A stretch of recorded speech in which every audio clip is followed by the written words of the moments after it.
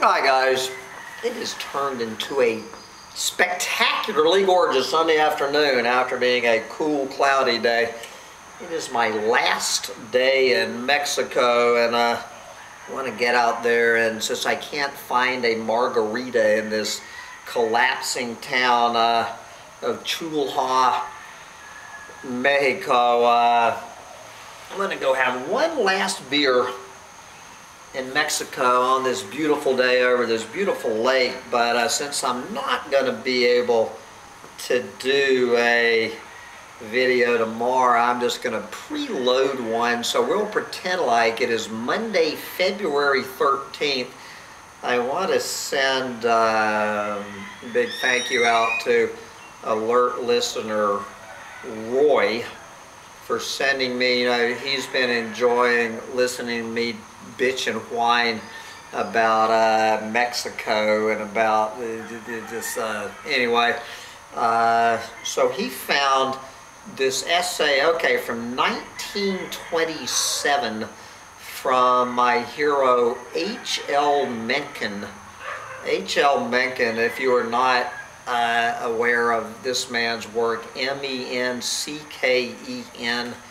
you should look it up. And the name of this essay from 1927 is the Libido for the Ugly.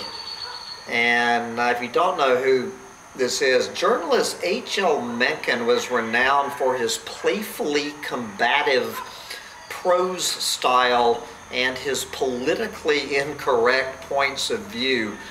First published in Prejudice's 6th series in 1927, Mencken's essay, The Libido for the Ugly, stands as a powerful exercise in hyperbole and invective. Note his reliance on, to use a term, concrete examples and precise descriptive details. Okay, and I will come back and make a few comments, especially about that word concrete, because remember, this was written in 1927. So as you're reading this, especially if you've traveled in Latin America, I guess Eastern Europe, do remember that these words were written before the infamous concrete block, the cinder block, the hollowed out cinder block became the, the construction item of choice for those with the libido for the ugly.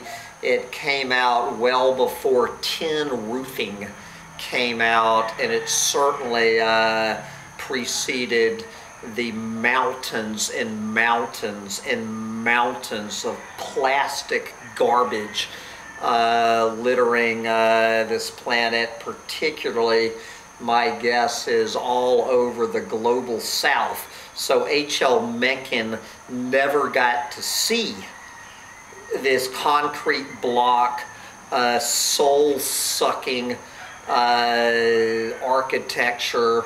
He never got to see these tin roofs, and he never got to see mountains of plastic. But even in 1927, sounding a little bit like Miguel Cervantes in the year 1605. But take it away, H.L. Mencken. What was the view from 1927, the libido for the ugly? On a winter day some years ago, coming out of Pittsburgh, so some years before 1927, on a winter day some years ago, coming out of Pittsburgh on one of the expresses of the Pennsylvania Railroad, I rolled eastward for an hour through the coal and steel towns of Westmoreland County, Pennsylvania. It was familiar ground. Boy and man, I had been through it often before, but somehow I had never quite sensed its appalling desolation. Here was the very heart of industrial America, the center of its most lucrative and characteristic activity, the boast and pride of the richest and grandest nation ever seen on earth. And here was a scene so dreadfully hideous, so intolerably bleak and forlorn, that it reduced the whole aspiration of man to a macabre and depressing joke. Here was wealth beyond computation, almost beyond imagination, and here were human habitations so abominable that they would have disgraced a race of alley cats. I am not speaking of mere filth, Well, as I say, Mencken, I don't know if Mencken ever experienced anything close to the filth, just the constant, in-your-face, soul-sucking filth of traveling through Latin America 100 years after he wrote this. I don't know if he could even imagine it. But anyway, back to Mencken. I am not speaking of mere filth. One expects steel towns to be dirty. What I allude to is the unbroken and agonizing ugliness, the sheer revolting monstrousness of every house in sight, from East Liberty to Greensburg, a distance of 25 miles. There was not one in sight. Ah, damn it, that sun is not going to help me read this. There was not one in sight from the train that did not insult and lacerate the eye. Some were so bad, and they were among the most pretentious churches, stores, warehouses, and the like, that they were downright startling. One blinked before them as one blinks before a man with his face shot away. A few linger in my memory, horrible even there. A crazy little church just west of Jeanette, set like a dormer window on the side of a bare, leprous hill. The headquarters of the Veterans of Foreign Wars at another forlorn town, a steel stadium like a huge rat trap somewhere farther down the line. But most of all, I recall the general effect of hideousness without a break. There was not one single decent house within eye range from the Pittsburgh suburbs to the Greenberg yards. There was not one that was not misshapen, and there was not one that was not shabby. The country itself is not uncomely, despite the grime of the endless mills. It is in form a narrow river valley with deep gullies running up into the hills. It is thickly settled, but not noticeably overcrowded. There is still plenty of room for buildings, even in the largest towns, and there are very few solid blocks. Nearly every house, big and little, has space on all four sides. Obviously, if there were architects of any professional sense or dignity in the region, they would have perfected a chalet to hug the hillsides, a chalet with a high-pitched roof to throw off the heavy winter storms, but still essentially a low and clinging building, wider than it was tall. But what have they done? They have taken as their model a brick set on end. This they have converted into a thing of dingy clapboards with a narrow, low-pitched roof, and the whole they have set upon thin, preposterous brick piers by the hundreds and thousands. These abominable houses cover the bare hillsides like gravestones in some gigantic and decaying cemetery. On their deep sides, they are 3, 4, and even 5 stories high. On their low sides, they bury themselves swinishly in the mud. Not a fifth of them are perpendicular. They lean this way and that, hanging on to their bases precariously, and one and all, they are streaked in grime with dead and eczematous patches of paint peeping through the streaks. He's doing a pretty good description of these buildings in Mexico I'm looking at from where I'm having this rant. Now and then there is a house of brick, but what brick? When it is new, it is the color of a fried egg. When it is taken on the patina of the mills, it is the color of an egg long past all hope or caring. Was it necessary to adopt that shocking color? No more than it was necessary to set all the houses on end. Red brick, even in a steel town, ages with some dignity. Let it become downright black, and it is still slightly, especially if its trimmings are of white stone with soot in the depths and the high spots washed by the rains. But in Westmoreland, they prefer that uremic yellow brick, and so they have the most loathsome towns and villages ever seen by a mortal eye. I award this championship only after laborious research and incessant prayer. I have seen, I believe, all of the most unlovely towns of the world, and they are all to be found in the United States. Again, I don't know if Mencken ever traveled in Latin America. I have seen the mill towns of decomposing New England and the desert towns of Utah, Arizona, and Texas.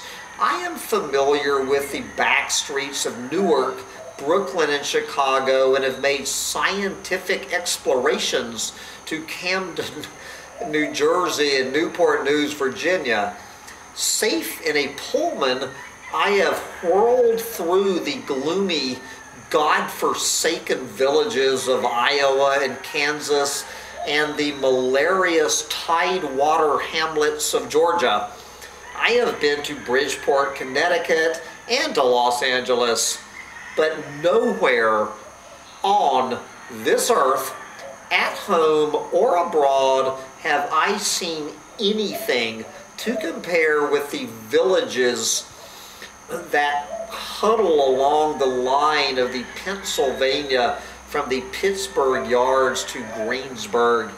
I remember doing a rant about the day I found myself in Scranton, Pennsylvania, which I think is the hometown of Joe Biden. Scranton, Pennsylvania is a true pit from hell. I know exactly what this man is talking about. They are incomparable in color, and they are incomparable in design. It is as some titanic and aberrant genius, uncompromisingly inimical to man, had devoted all the ingenuity of hell to the making of them. They show grotesqueness of ugliness that, in retrospect, becomes almost diabolical. One cannot imagine mere human beings concocting such dreadful things, and one can scarcely imagine human beings bearing life in them. Are they so frightful because the valley is full of foreigners, dull, insensate brutes with no love of beauty in them? Then why did not these foreigners set up similar abominations in the countries that they came from? You will in fact find nothing of the sort in Europe, save perhaps in the most putrid parts of England. There is scarcely an ugly village on the whole continent. So again, guys, I have never traveled to what I consider probably to be the ninth ring of hell, which is Eastern Europe. You could no more drag me to Poland or Belarus than the very thought of traveling in Eastern Europe. Good God.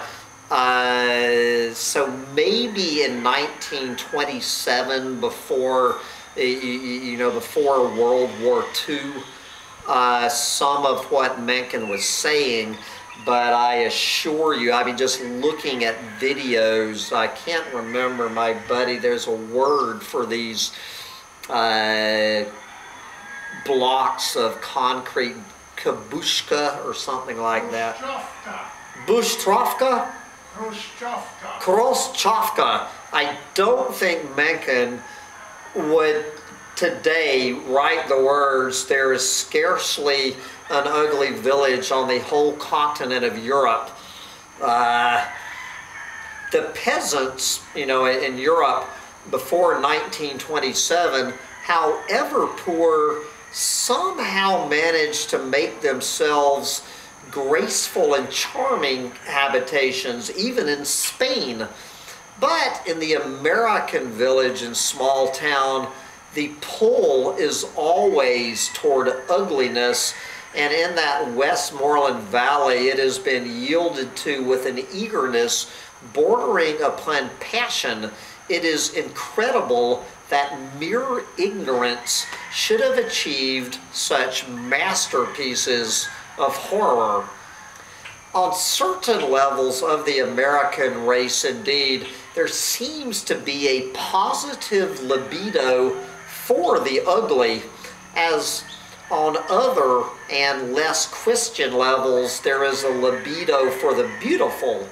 It is impossible to put down the wallpaper that defaces the average American home of the lower middle class to mere inadvertence, or to the obscene humor of the wallpaper manufacturers.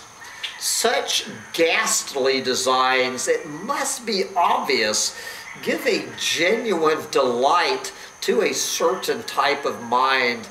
They meet in some unfathomable way in obscure and unintelligible demands. They caress it as the palms caress it, or the art of Landseer, or the ecclesiastical architecture of the United States. The taste for them is an enigmatical, and yet as common as the taste for vaudeville, dogmatic theology, sentimental movies, and the poetry of Edgar A. Guest, or for the metaphysical speculations of Arthur Brisbane. Now, I have to admit, I'm not getting a lot of these cultural references from 1927. Thus, I suspect, though confessedly without knowing, that the vast majority of those honest folk of Westmoreland County, Pennsylvania, and especially the 100% American among them, actually admire the houses they live in and are proud of them. For the same money, they could get vastly better ones, but they prefer what they have got. Certainly, there was no pressure upon the veterans of foreign wars to choose the dreadful edifice that bears their banner, for there are plenty of vacant buildings along the trackside, and some of them are appreciably better. They might indeed have built a better one of their own, but they chose that clabbered horror with their eyes wide open, and having chosen it, they let it mellow into its present shocking depravity. They like it as it is. Beside it, the Parthenon would no doubt offend them. In precisely the same way, the authors of the Rat Trap Stadium that I have mentioned made a deliberate choice after painfully designing and then erecting it. They made it perfect in their own sight by putting a completely impossible penthouse painted a staring yellow on top of it. The effect is that of a fat woman with a black eye. It is that of a Presbyterian grinning, but they like it. Here is something that the psychologists have so far neglected: the love of ugliness for its own sake, the lust to make the world intolerable. Its habitat is the United States. Out of the melting pot emerges a race which hates beauty as it hates truth. The etiology of this madness deserves a great deal more study than it has got. There must be causes behind it. It arises and flourishes in obedience to biological laws and not as a mere act of God. What precisely are the terms of those laws, and why do they run stronger in America than elsewhere? Let some honest private docent, whatever that means, in pathological sociology apply himself to this problem.